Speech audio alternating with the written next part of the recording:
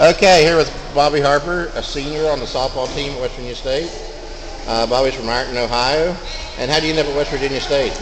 I just came here on a visit and liked it, liked all the girls, and wanted to come here.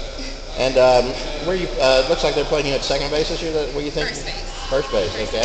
How many positions have you played since you've been here? Two. Okay. What was your other position? Third base. Third base and first base. Have you had any trouble adjusting to the change? No, it's kind of the same. So. Okay. And what do you like?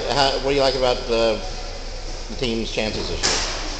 We look really good. There's a really good chance that we can make it further in the tournament than we did last year, and I'm really excited about it.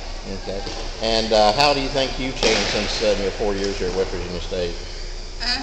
I've gotten a lot stronger. I feel a lot more confident up the bat and stuff. So that's about it. And what's your major? Criminal justice. Criminal justice with a minor in Okay. Spanish. And you're gonna be graduating in May? Yes. Okay. What do you plan on doing after graduation? Moving to the West to find a job. Okay. All right. Thank you very much.